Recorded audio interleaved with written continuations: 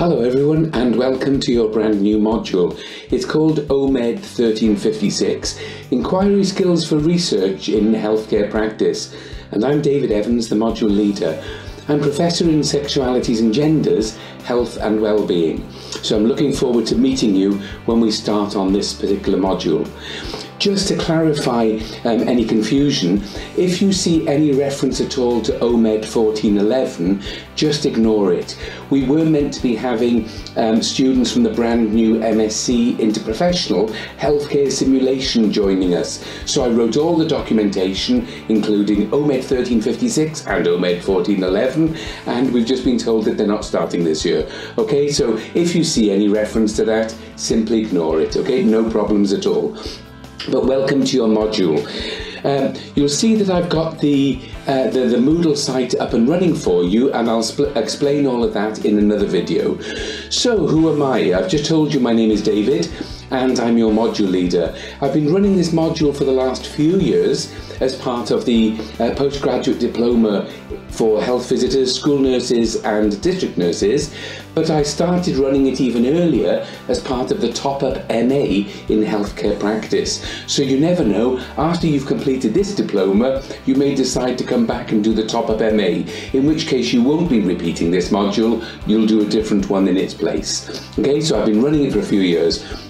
My original backgrounds, I started nursing at 17. I did 2 years in orthopaedic education first, and then SRN, as we used to be called in the good old days, SRN. Then I took a 7-year break to study for the Catholic priesthood, and then 3 years working in parish life as a priest. Then I decided to leave the Catholic priesthood, so I walked away and came back into nursing. And I worked on an HIV ward at St Mary's in Paddington back in 1989. Then I had my first teaching post in April of 1990, and I've been teaching ever since. Different universities and colleges, usually here in the UK, sometimes teaching abroad, and here I am now today. Okay, so very glad to be with you. So I'm the program leader for the top-up MA, but I also run this module as part of your program and for the MSc in Advanced Clinical Practice, and I run all the sexual health modules. So a fair old bag of work to do. Now, a big emphasis with this particular research methods course is you'll notice all the different ways in which I'm hoping that you're going to be able to boost what's called your digital literacy. So there will be lots of ways of learning new technologies, new ways of sharing your ideas with others, and whether that's on social media or through using different types of platforms. So please, even if you do consider yourself to be a bit frightened of technology, a little bit technophobic, don't panic. Just keep telling me all the time, tell me your worries and your fears about any new resources. Even when you look at the Moodle site, you might think, blimey, this looks different to others that I've seen. Don't let that panic you or faze you at all. Especially since the COVID-19 pandemic, look at the ways in which we've all had to get used to different types of technologies, and for your futures, in 3 years, in 5 years, in 10 years' time, even healthcare practice will be far more digitalized than it is now today. So look at ways of embracing all these new changes, even if you're a bit fearful, acknowledge that fear, but let's work with it and see ways of overcoming it. So whether it's navigating your way around the Moodle site or learning the different technologies that I'll be promoting throughout this course, take these as good opportunities so that when you finish this module, not only will you have learned theoretical issues around research methods, but you'll also know of lots of different ways of actually disseminating that, of sharing it with others. And that's that key aspect of your level 7-ness, to be able to share your knowledge, share your research with others. Okay, so we're going to start off on week 1 looking at one of those brand new technologies. When you go onto the Moodle site, you'll notice in the right-hand pane that there's one little box called upcoming events, and it's linked then to the calendar. So if you wanted to see further into the future, it's all there in the calendar. So when you see the upcoming events, that's going to be the most recent thing coming up now. So whenever you've got an online session, for example, that's where you'll see the date and the time, and if you click it, that's what will take you into the link for that MS Teams meeting. But for our very first week, we're going to do it quite differently. So just to start off, maybe for the first hour, instead of using MS Teams, so please don't turn that on, we're going to go to a different site called Wonder. So just go onto Moodle, look at the right-hand box that'll say upcoming events, and when you're getting close to 10 o'clock on our first morning, click that and there's the link for Wonder. And the page is going to look like this screen I've got here. So rather than MS Teams, which tends to be quite clunky, we're either all on it together or we're split into breakout rooms and we can't move from those breakout rooms. With this one, with Wonder, as soon as you go to sign in, it'll ask you to take a photo. So if you're happy with your photo being taken, just sit there and smile at your camera, yeah? Or put your hand up if you don't want your photo taken. But it's lovely for us to be able to see who other people are. This platform is even used for conferences because it can host up to 500 people on here. So it'll ask you to take your photo, and maybe I've set a little icebreaker question, so just put an answer into that. And when you appear on the Wonder site, see that little circle in the middle? That's a picture of me. So that's me there. So when you appear, you'll be a little circle on there. And as soon as you move your circle close to somebody else, it forms a circle around you all, and that's what turns on your webcams. So you can then talk to people within your own little circle. And what I've done on this Wonder site here is I've set some zones for district nursing, health visiting, school nursing, and then I've made up some from our campus at Avery Hill. So the coffee room, the dome, and standing by the photocopier. Okay, so first of all, when you go in, drag your little icon to your own professional group, and when others join you, when you move close enough together, it'll form a circle and turn your cameras on. Because what I want you to do is to start introducing yourselves to each other, because some of the feedback we've had over the last couple of years because of COVID is some students have said that they feel a bit isolated and they're not really getting to know who's in their own professional group. So this is going to be a really easy way to do it. And then I'll send a broadcast message after a few minutes saying, please move and meet somebody else. So you might go to, just drag your little icon and go somewhere else, maybe the coffee room or the dome, and you're going to bump into others. And as soon as you do, that's how you turn your cameras on. Now, this won't work on mobile phones, so you're going to have to be using laptops, iPads, PCs, whatever, but it won't work on mobile phones. So we'll try that maybe up to the first hour or so, and if there are any problems or difficulties, we'll have to abandon this, and you'll see that I've already put a link in for the second session, which is MS Teams. So if I say to you all, right, this isn't working, let's come out of here, that's when we'll activate the MS Teams and we'll go on to the routine site there. Okay, so please don't panic, but let's try this for a bit of fun. It really is good fun. That's how we're going to start. So how the module will work and run. You'll notice it's called OMED 1356, and because this is the second occurrence, the modus operandi is the second occurrence in this academic year, that's why you'll see MO2 written down, okay? And the way in which it's going to happen is sort of threefold. First of all, there are some live teaching sessions. So in the programme, you'll see that there are lots of dates when there are live teaching sessions. Sometimes it's all asynchronous. That means we're not all together at the same time. It's asynchronous, so you might be told, right, you've got a study week on it this week, but there's no live session. So that means you access it whenever you want to throughout the week.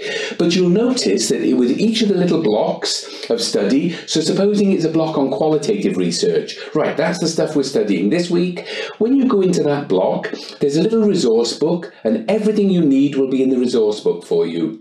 And there's also a little chat zone called a forum zone. So you go into there, and that's where you share your ideas and learning with us. So some weeks we're all online, some weeks it's asynchronous, but even when we're online, that gives you an opportunity to go into the forum zone at any time you want to and carry on chatting, carry on adding to your learning. So we've got some live teaching sessions, there are some weeks which are the asynchronous, and then by using the forum zones, you've got the opportunity for our online community engagement with each other. Also, what we're doing this year, for the very first time, we're trying this one out. Some of you from district nursing, you have to be on campus for particular skills days. So, if you take your laptops with you, but you'll also need headsets, please. take your laptops with you, and we've booked some rooms for you. So you've got the choice of going into those rooms, sit there together with each other, but all use your own laptops with headsets on, okay? Or earpieces, whatever you're using. So those of you who are being asked to go to campus, please go to campus. For the rest of you, you join in, whether it's Wonder or most weeks then it's MS Teams, you join in wherever you are. So some of you may be at home, some of you may be on campus, but deciding not to go to the classroom. So you may be in other venues around the place. Or maybe some of you aren't expected in, but you want to go in anyway because you want to use the library or other facilities. It's entirely up to you where you access this. So the teachers, whoever the teacher is for the week, they'll be live online. Some of you will be in a classroom if your district nursing course has said we've got a classroom booked for you, and the others you access it wherever you are. Hopefully when nice weather comes you might even want to sit outside on the benches outside and do it. So it's really quite flexible, and it's helping to address your needs of where you want to be to access the learning, not expecting you all to be together at the one time. Okay, what I'm going to encourage you to do then, I've opened the Moodle for you already, so go onto the Moodle site and you'll notice it does look a bit different to others. Whereas some others may have weekly blocks that you go into, this has just got a pretty little picture for each theme that we're doing.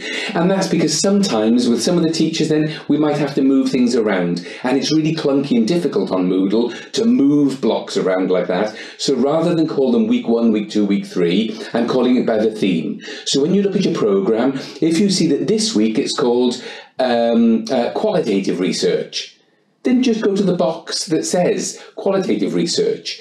And the way that I've designed all of this then is that there's a block for each theme, and once you click into the block you'll see there's a little book, a green resources book. When you go into there, everything you need for the week is all in there. Even the live recordings from MS Teams, as soon as I get the link for them, I'll put them in there. So if you do miss the live sessions at all, you can always catch up. Just go into the resources book and you'll find the link to the live video in there. Okay?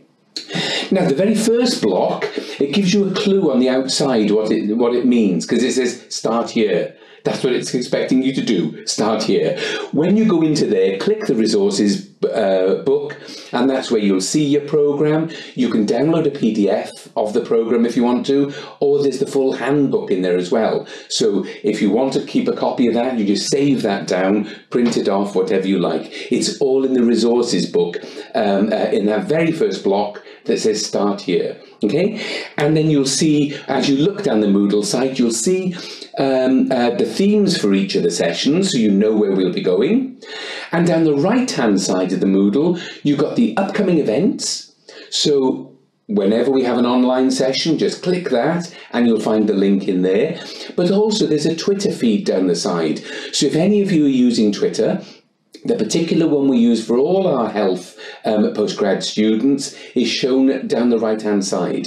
And when you start telling me about different fields of practice that you're interested in, or different topics, if I spot something on my own Twitter feed that I think, oh, certain students are interested in this, I'll send it to that Twitter account.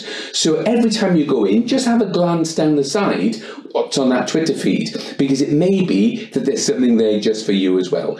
And we'll also look at joining Twitter. So for those of you not using it, or maybe you've signed up and you don't access it much, we'll look at addressing some of those issues, because Twitter and LinkedIn will be great ways for you disseminating your learning and sharing it with others. Okay, so that's what you'll find on your Moodle page.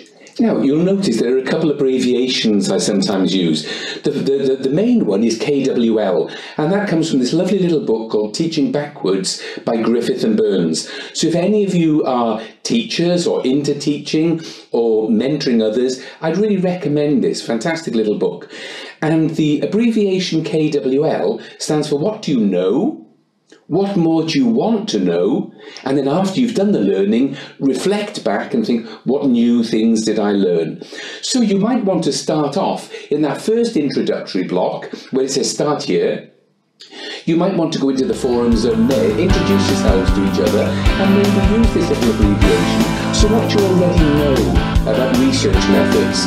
What do you want to know from me, from this course? What more do you want to know? And then look back and tell us what you did learn.